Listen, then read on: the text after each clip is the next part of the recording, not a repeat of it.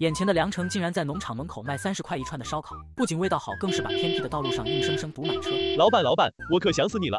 这么久不见，我们是盼星星盼月亮，总算把你盼来了。老板，烧烤随便吃是真的吗？不是逗我们玩吧？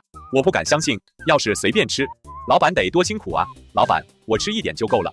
老板，我切菜老厉害了，刀工测试每次都第一，我帮你切肉吧。你们跟着大黄去农场里面帮忙吧，这边我自己来就行。这些人太狗了，竟然背着我偷偷跑去学厨艺了。我感觉我第一狗腿子的位置不保了。老板还有我也能帮忙。走，老板都说了，跟小白去里面帮忙，走吧。大东被两同事一左一右的架着走了脚都没着地。时间很快来到晚上7点，良程正在烤一炉牛肉串，牛肉被炭火烤得滋滋冒油，香味顺着烟雾四处飘散。现场的员工们一个个守在旁边，眼睛就没从烧烤炉上的肉串移开过。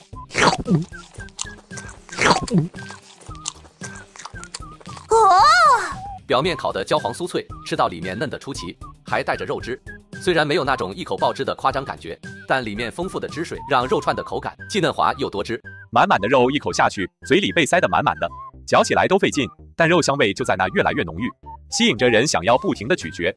还是头次在农场这边吃烧烤，不愧是梁老板，点子就是足。张先生，后面的肉串多着呢。先生，这会再烤五花肉串了，还有烤鱼片、猪脆骨、烤羊腿、羊腰子什么的，有需要吗？羊腰子，儿子你需要吗？那啥，来一个也行。最近加班太多了，正觉得有点累，吃一个也行。管家笑着点了点头，去安排了。路前也不知道想到了什么，脸一下子就红了。哎，大黄，羊腰子放哪了？老板烤了吗？8个。什么8个？你是第8个来打听腰子的。牛肉串好了，快来拿牛肉串。不远处，员工拿着良程刚烤好的牛肉串，仿佛跟拿着尚方宝剑一样，一出手就吸引了所有的人视线。一时间，所有人都向他所在的位置跑去。一大盆牛肉串着就这么没放到桌上，就已经被人瓜分完了。大家不要抢，老板说让大家吃个够，说明后面还有很多，肉抵饱。你们现在吃完了，后面还有烤羊腿、烤排骨啥的，吃的多着呢，别急啊。话虽这么说，但在大把的牛肉串面前，谁又能说可以保持理智呢？另一边，找了一天的老食客们还没找到良程。找一天了，一点动静都没有。我看梁老板这周怕是又去别的地方摆摊了。嗨，我都习惯了，反正没事。下班一个人在家也无聊，跟群友们一起出来找梁老板，锻炼身体，聊聊天也挺好的。我也是这么觉得，嘿嘿。不知道网上那些人有消息没？有消息肯定会通知的。现在梁老板粉丝太多了，根本瞒不住。另一边，龙泉山院里院长狠狠把几个小可爱批评了一顿。你们几个真是太不像话了，下次可别这样了。要不是你们家人来领人，我还得关你们几天。是，孩子不懂事，所以才干出这样的事情来的。我们知道错了，下次不会了。老板，有人来卖烧烤。看来我还是低估了食客的力量啊！只要有香味传出去，路过的食客都会停下啊。需要吃点什么？农场里有的食材都可以点。这是什么卖烧烤的方式？现在的烧烤摊都这么高档的吗？背靠农场，这得多少钱啊？路人被这样的烧烤方式惊呆了，突然想到自己不富裕的钱包，有点想要退缩的感觉。但低头是烤的色泽金黄、滋滋冒油的肉串，抬头是四周都在吃烧烤的人，一个个表情都非常享受。有酒有肉串，真的很吸引人啊。那个贵吗？我们的肉串都挺大的，五花肉、牛肉、羊肉都是31串，都是现杀的猪牛羊，素的就21串，都是纯天然无公害的，顶多不就是有点我的有机肥。那来一串羊肉串，一串牛肉串，还有五花肉串，猪脆骨也来一串，韭菜、茄子也要，再来个烤香菇。好嘞，这就给您拿出来烤。这个烧烤摊是你们农场开的吗？不是，摆摊是我主人的爱好，农场是主人的食材库。我去，原来现在的有钱人爱好是摆摊，还有农场作为食材库。不对，这怎么这么像网上的梁老板啊？你主人是梁老板？对，我主人就是你们口中那个单身30年，除了擅长厨艺之外，还每天研究硬件软化工程的梁老板。梁老板这周都会在这摆摊卖烧烤吗？对的。梁老板，你说我可以把你的摆摊位置分享给其他人吗？这看你自己呀，我是无所谓的，反正都会被人发现。你的烤串好了，放桌上了，请慢用。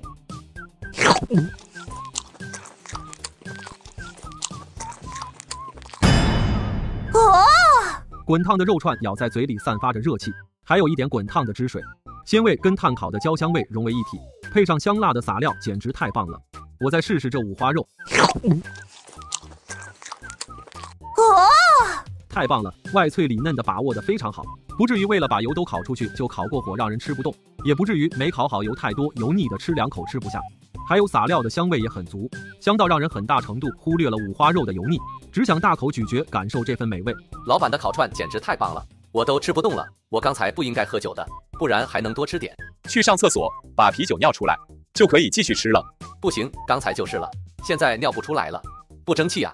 好不容易老板说烧烤随便吃，结果这就吃不动了，我不甘心。在他们正在懊悔的时候，结果迎面走来了几个老食客，他们闻闻空气里烧烤的香味，还有那醒目的在烤串的良程。你们看那是梁老板吗？我去，我们真的遇到了梁老板，不会是大晚上的遇到鬼了吧？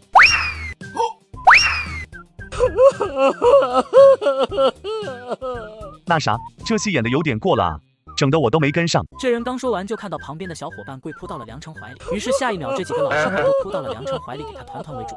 梁老板啊，我这不是在做梦吧？真的是你啊！你知道我们上周为了吃你的螺蛳粉遭遇了什么吗？梁老板，你可知道我们为了吃到你的美食多辛苦啊？整整在龙泉山里面待了几天啊！就是啊，梁老板，你怎么舍得抛弃我们啊？幸好这刚出来就遇到了你。你们几个好了，想吃就赶快跟我进农场点单吧，不限量，农场里有啥都可以点。我的天，我们这不是在做梦吧？遇到梁老板不说，还不限量，随便吃。谁掐我一下，我有点不敢相信。去吧去吧，别再这样了。咱们要不要把梁老板的位置公布出去呀？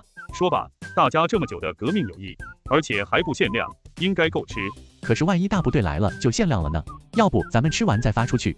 有道理，我们又不是不说，等我们吃个够再说一样的。行，那就这么说定了。他们不知道是群主几人已经把消息公布出去了，还在这美滋滋的想着隐瞒消息。不是说减肥就吃一点牛肉、鸡肉、蔬菜吗？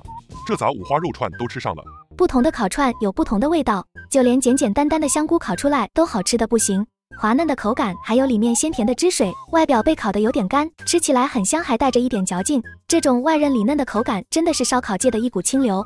还有那臭干子烤的也好吃，臭香臭香的，带着撒料香辣的味道，那叫一个绝。当然最好吃的还是肉串，完全没有一点膻味或者是腥味，纯纯的肉香味，带着油脂烤的滋滋冒油，一口吃到嘴里，简直太棒了。另一边收到消息的老食客们都在快速的往良程这边集结。良程看着都10点多了，员工们都已经陆续离开柳州了，他这也准备收摊回家了。突然一大片人朝他冲过来，好香啊，是梁老板的味道，空气里都飘着食物的香气。梁老板还在不？救救孩子吧，孩子要饿死了。梁老板，我们来了，烧烤还有吗？还有烧烤，你们跟着大黄去农场里面点餐吧，有的食材都能点，然后拿过来我给你们烤。大黄，有腰子不？所有食材都是农村养殖，当天现杀的，没有在外面买的货，所以有些部位吃完就没有了。腰子早就被点完了。后面客人还有很多，咱可以再杀一头，然后腰子我们预定了。也行。没想到梁老板这次竟然在农场门口摆摊卖烧烤，这谁想得到啊？食材这么多，怪不得不限量。我刚听到这话的时候，还以为有人故意逗大家玩呢。这是跟农场达成的合作，食材随便吃。不是吧？我听农场的人说，这农场就是梁老板的。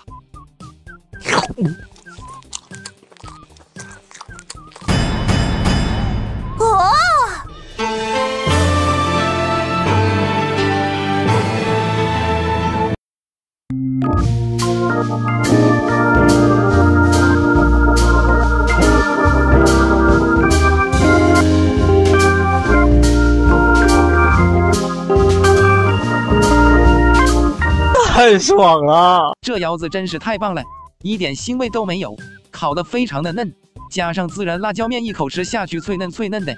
这腰子刚吃完，我就感觉我要突破了。吃完这腰子，我好像真突破了。